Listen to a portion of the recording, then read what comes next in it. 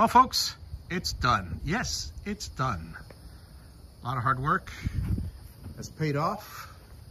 Here's the, you walk around to the side of the house, show you guys all the windows. Isn't that beautiful?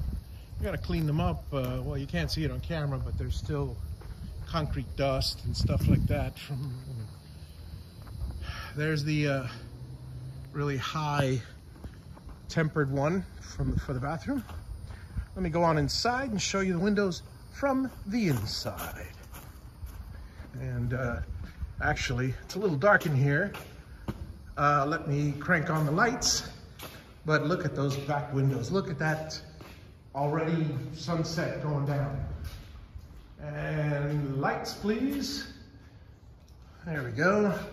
All right. Windows, isn't that beautiful? Look at those windows. Look at those windows. There's Gato's room. This is my picture window in the back. These slide in and out. These slide in and out. This slides in and out. That slides in and out. So I got 1, 2, 3, 4 nice big openings for breeze to go through to those windows and door in the front. Nice cross breeze. And let's go over here. And these windows are done. A lot of work and well worth it because the whole house takes a completely different shape. This is the master bedroom. So as you go out, look out the windows. That, coming up, that is my view from the master bedroom. Isn't that a beautiful view, guys? And then,